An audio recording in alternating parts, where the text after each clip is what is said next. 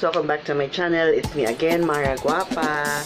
So for today's video guys, tuturuan ko kayo kung paano mag-contour and paano maglagay ng highlight sa face by using ito yung contour palette ng MAC.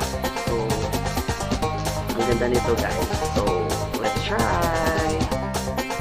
So for today's video guys, ituturo ko sa inyo yung technique kung paano gamitin ito at saka ito. So I have two shades of contour palette by MAC. So this is medium dark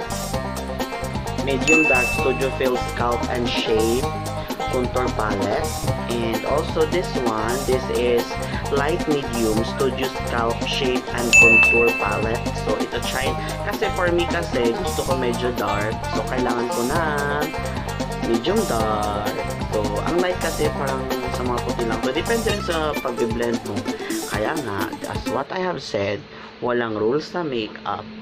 Basta kung paano mo siya i-blend and paano mo siya i-wear. So that's it. So ito yung sa akin, napili ko lang to is yung medium dark, and I use to contour this brush. This is MAC 109 brush. This is also available in all MAC stores nationwide, and also this Studio Scalp Shape Contour Palette. This is also available in all MAC stores nationwide. Ito yung tsura niya. So ito yung gagamitin ko guys, mag-contour. Yung shade niya is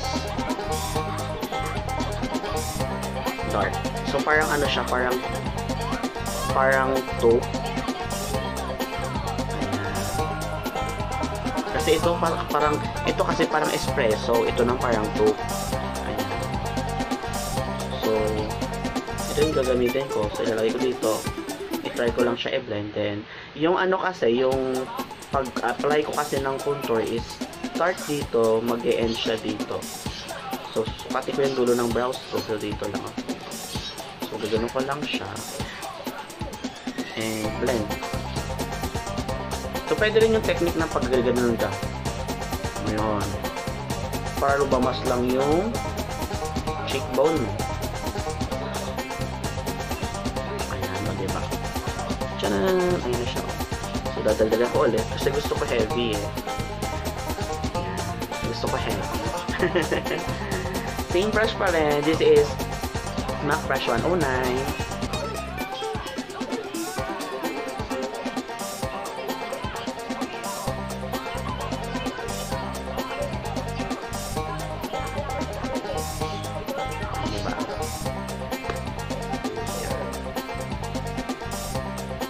Basta blending is the key lang guys ha. Patience lang mag-blend. And then sa baba dito ng chin. So may chin dito sa baba. Pwede ganun mo lang siya.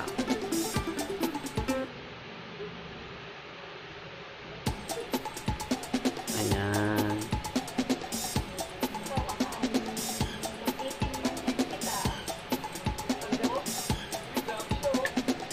And then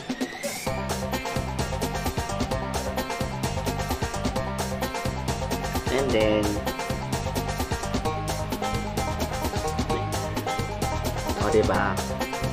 So pagkatapos dyan, dito naman sa pila, sa taas naman. So ayan, para mag-bronze lang siya.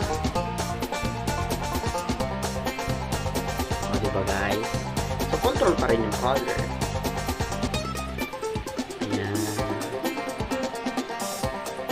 So make sure lagi guys, kapag nag-a-apply kayo, make sure nyo lagi, i-check nyo lagi yung blending nyo, yung application nyo, baka may lampas or may kulang, blend lang. Ayan, o diba? Ayan. Diba? So, kabila naman tayo, guys. Same pa rin yung gagamitin kong color. This one. Ito, guys, ha. Then, depende sa strategy nyo. Basta ako sa strategy ko, start ako dito, mag-end ako sa dulo. And then, pwede rin yung strategy mo ganito. Para makita lang yung jawline. Then, blend mo lang. And then, control yung blending. Para ma-achieve mo yung look na gusto mo. Check. So, dadagdag mo pa ng konti.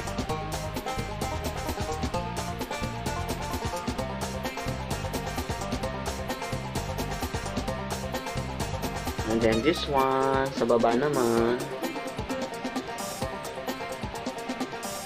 Para mas makita yung jawline mo. And then, sa my forehead, lagyan mo ng konti. Para ma-bronze lang siya.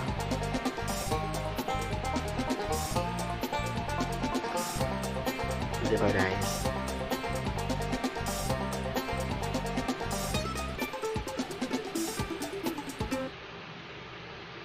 O, diba?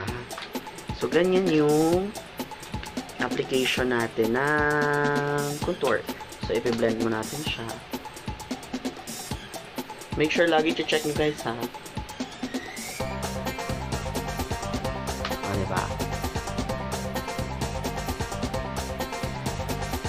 Same din, guys, sa nose. Sa nose. So, I'm gonna use the MAC 227 brush. 227 brush, MAC 227. Ayan.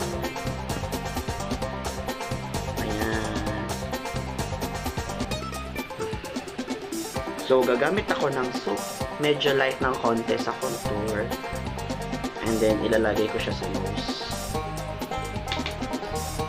So, mag-start ako dito sa my brows. Iko-connect ko siya sa my nose. Start ako sa brows. Iko-connect ko siya sa nose. So, start ako dito sa brows.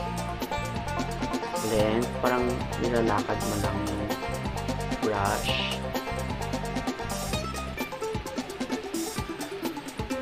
Or else, guys, kung nahihirapan kayo, pwede na naman gawing kuha ka ng konting nito, tapag mo yung kamay mo, and then blend.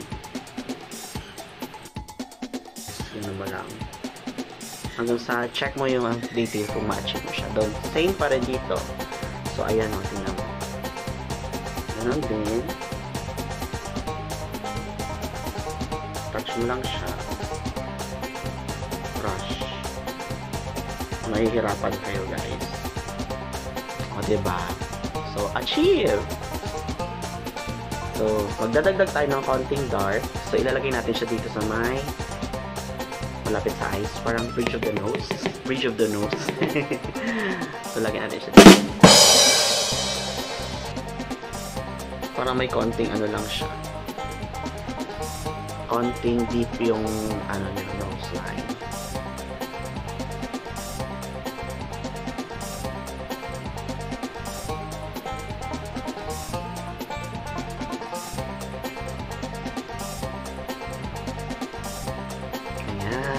Diba, guys?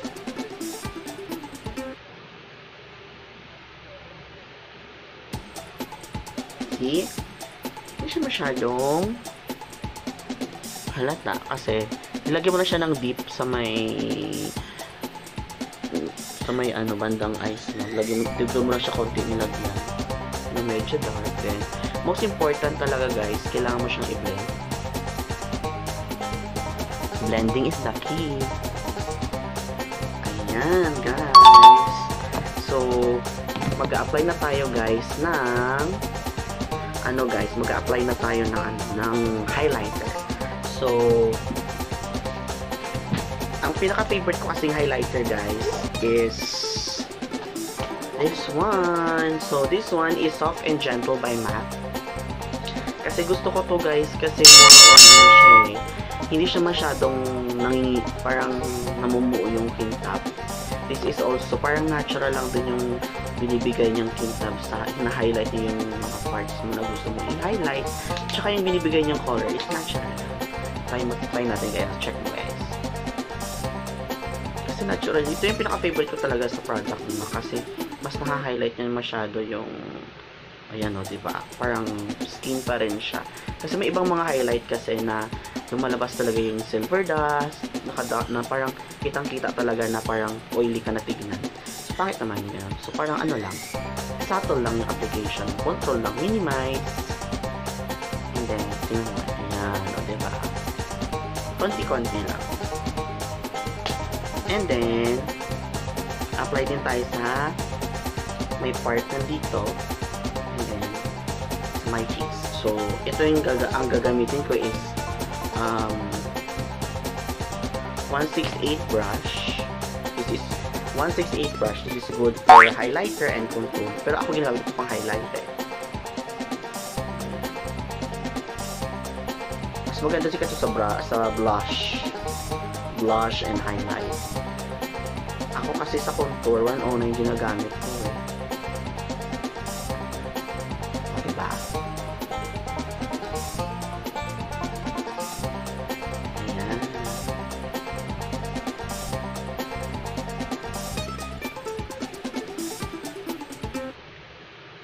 Diba guys? Ayan. So, ang ganda guys. Parang natural pa rin siya.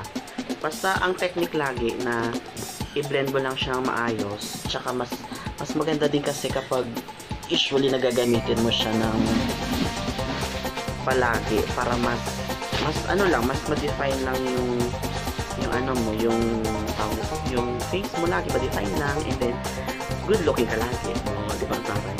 So lastly, ang gagamitin ko is the Prep and Firm Fix Plus by MAC. So, mas maganda to kasi siniset yung face mo, and then, nagiging low wearing yung makeup mo. Mas ano siya, na mas low wearing, and then hindi siya nakulas. Kasi, may ibang makeup kasi, hindi mo in-apply ng Fix Plus, humukulas. So, mas maganda kasi, iset mo siya lagi ng Fix Plus. And, this is good as primer na rin. So, try natin.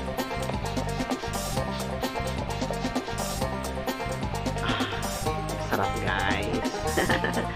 So guys, this is my final look and hope you like it. So guys, thank you for watching guys. Please subscribe and like to my YouTube channel MarahGwapa, and I expect na sana mag-subscribe kayo lahat guys. Help me guys. So please subscribe MarahGwapa and click the notification button para updated ka sa mga videos ko. Thank you guys for watching. Bye-bye. See you in my next vlog. Bye-bye.